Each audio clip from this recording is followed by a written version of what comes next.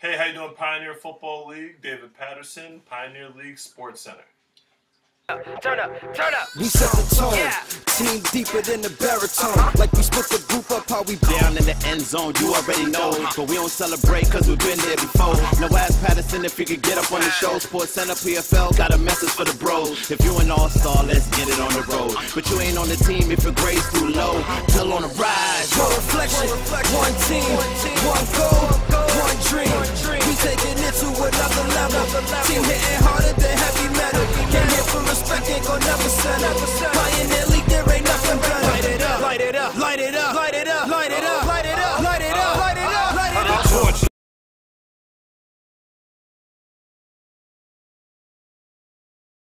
So the Patriots and the Green Wave are now in full swing. They are every Sunday at Williamsbridge Oval at 9 o'clock a.m. for those of you that want to be leaders, 10 o'clock a.m. for those that want to be regular. So we're at 9:30 report time, but we are starting practice at 10 a.m., so make sure you're there on time. We're still taking players for our MHC Spring Classic. We also are going to check in with the Staten Island Band to see how they're doing, because practice for them has started as well, and they're doing an amazing job over there. So all in all, we have at this particular point between all the organizations about 130 football players. We're aiming for that 200 mark to be able to really get this thing kicked off right. So again, if you're looking to play football between the ages of 18 and 24, it's not a hard and steadfast rule. However, that's the target age that we're looking for. So, you know, come on down and check it out or what have you. Pioneer Football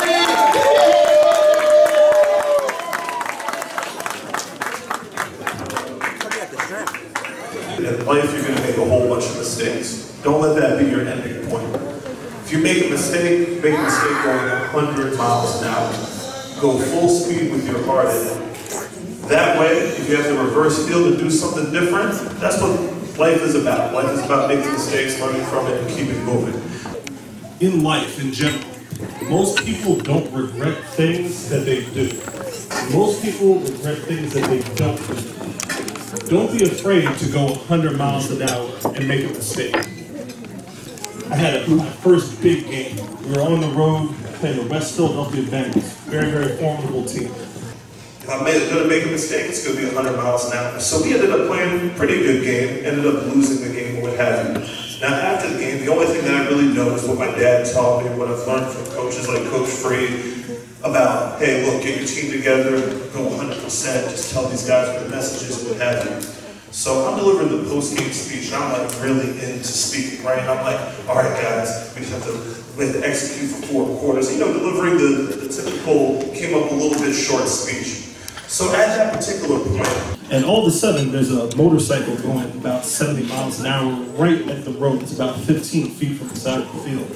Big crash, flames shooting up 30 feet into the sky.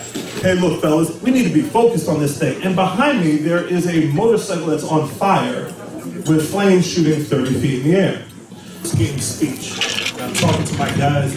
I'm like channeling Vince Lombardi, and I'm looking at my guys. Hey, we got finished 4 quarters. We have to make sure that we finish this thing. You know, next week we have a very tough opponent. I'm going on and on and on. But again, afterwards I could laugh about it, because ultimately that was not the time to give a post-game speech. But again, that's the only thing that I really knew how to do. Hey, life is full of mistakes. If you make a mistake or if you have a temporary failure, it's only temporary. It's permanent if you let it affect you, and if you let that be the ending point and you quit. Graduated with full scholarship, University of Delaware, history education major. After I graduated, I had the privilege of playing in the NFL for 3 years. Now I'm back home coaching. I'm teaching in school right now. I have class on Mondays, so I have to go do some lesson plans. But you know, Coach Frey actually talked about the importance of academics, effort, and what football teaches you as men, not just as children. You know, football is a game. You enjoy it, you love it, you know, learn the aspects of working hard, discipline, mental toughness. That's what football teaches you. So I heard a couple kids outside talking about they're allergic to cameras and homework in school. That's not a recipe for success. You know, you guys are out there suffering success this year. Take pride in that. Take pride in what you do as a young man that hasn't walked school. You know that without an education, you won't get too far. So man, use football as a tool, work hard, go to school. The numbers last year, especially for my team, you know, was absolutely amazing. Y'all had a great season, and I'm real proud of y'all. The way y'all committed just stuck with it from day one. The older dudes, that didn't work. I mean, it could get better, but we're still in. Getting more hands-on. Their experience and my experience, maybe Coach Free's experience, and the rest of the coaches that's on part of the organization, and your commitment, we're going to do some big things. Father, we come this day to say thank you.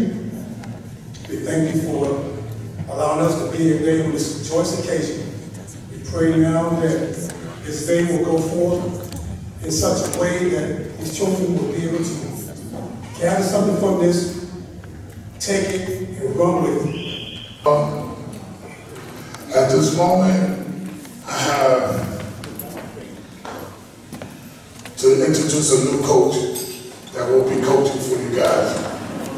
So the first person that reached out to me was Coach Black, and he asked me my age. I told him my age was when I was on the verge of graduating. I came here just like you guys. I didn't really care too much for the sport. I'm like, I could play 2 months in. I give or take, I met about 30 dudes. By the end of the summer, it was maybe 20 of us. 4 coaches, 20 players. We traveled everywhere.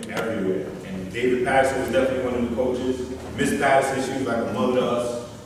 We traveled and played grown men. We were high school seniors, juniors, playing grown men. We got beat down first 2 years. We're gonna tell the truth, we got beat down.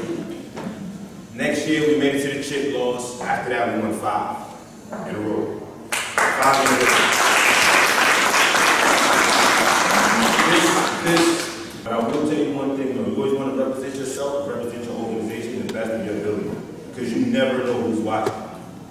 Laugh about everything. Everything. Games that we lost, we laugh about it. We cried on the spot, and we laugh about it. This right here, these trophies, this is going to last forever. Even when they break, you're going to remember this day. You're always going to remember this. Like, oh, my moms, my brothers, everybody who's all at the bed with. We were chilling. I got my first MVP. I remember my first MVP. I had my daughter right here with me, and I got my first team defensive MVP. And I was like y'all size at 17. I was small. I was skinny. I just had dog in me. I don't know if a lot of, I had dog in me. I was one of them dudes that I'll cry. You can ask Coach Black, I'll get ran over, I'll cry. But you ain't going consistently run me over. It's football. He done made the thing when you play time. You guys are keep it. You guys got to keep it consistent. Respect your coaches, respect everybody that's here, because this is love. Your parents don't have to come in. Coaches don't have to come in. They don't have to do this. They don't have to go to 161 and their days off or after work and, try to work with you guys. I'm going to try to get out there. Thank you. Thank you. Because without you guys' help, they wouldn't be here. They wouldn't be here. So thank you to the parents. Thank you. I said no more.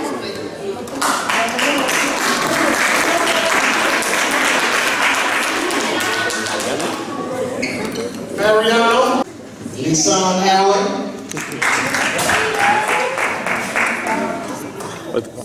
King Shipman,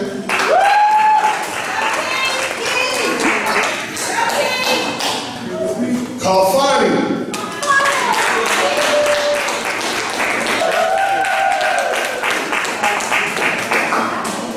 this award here.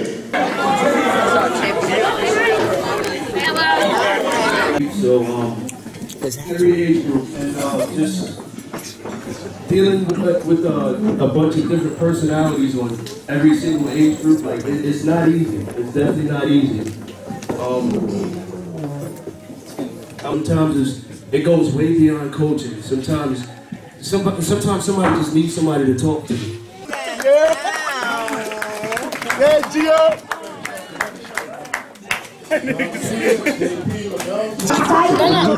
What that we normally do at the end. All you gotta do is repeat after me. Be a winner. Be a winner. Because I want to be the best. Because I want to be the best. Be a winner. Be a winner. Because I won't accept less. I won't accept less. Forget those. Forget those. Who refuse to meet that quest. Who refuse to meet that quest. Forget those. Forget those. Who say I'll be less. I'll be less. Be a winner. Be a winner. Because I want to be the best. Because I want to be the best. To get that nod, I will work very hard. And when it's all over, and I'm in the center ring, I hear a voice calling. I hear a voice call me. I really did my thing. I really did my thing. Because I'm the winner. Because I'm the winner. First for the guys, I'm the king. I'm the king. For my girls, I'm the queen. I didn't want to leave y'all out. I knew it wasn't easy. Hey, let me finish. I knew it wasn't easy. It wasn't easy. I knew it was my quest. I knew it was my quest. To be a winner. To be a winner. To be a buck. To be a buck. To be the best. To be the best. To be the best. To be the best. To be the best. To be the best. Clap it up. To show her my indebted appreciation. This plaque says Award of Excellence for Outstanding Community Service, presented to Tasha Harris Andrews in recognition and sincere appreciation of your distinguished service, leadership, honor, and integrity. Thank you for being a role model who displays a profound influence on the lives of those around you. Your commitment and dedication are great examples of professionalism. You are an inspiration to us all. Bronx Buccaneers, youth football.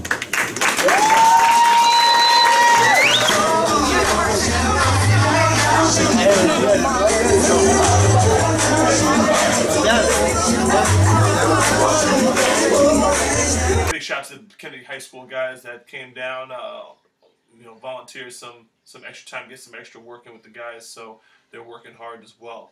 So what else is going on in the Pioneer Football League? We had our conference presidents meeting this weekend. It was an absolute awesome meeting. We'll get you some clips from that as well.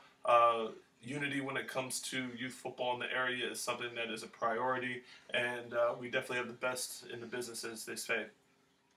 Moving forward, we have 4 conferences: Metro Elite Conference, Intercity Conference, the Tri-State Conference, and the Legacy Conference. We'll be announcing the teams that are going to be joining those conferences. We are taking on new teams right now, and we'll be just kind of releasing the names and everything as we go along, and keeping you up to date when it comes to that. So we'll definitely lock in. So, and everybody's talking about the calendar. We are definitely fall football when it comes to tackle.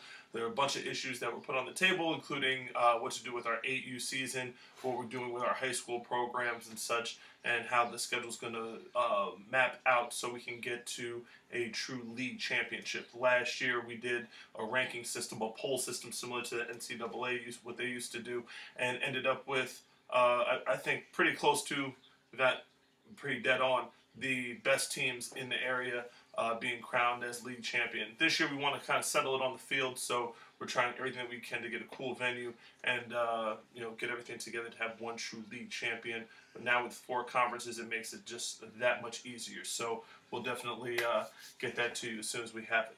So altogether, absolute positive off-season so far, and we haven't really gotten full swing yet. So in the upcoming weeks, we have March coming up, and then after that, we'll be gearing up some previews for the MHC Spring Classic. The teams that are stacked up for that, 4 weeks of football, a lot of good stuff going on there. And of course, we're going to follow that April 15th date with the Green Wave as they take on the Long Island Red Devils out in Long Island. So for the Pioneer Football League, David Patterson signing off.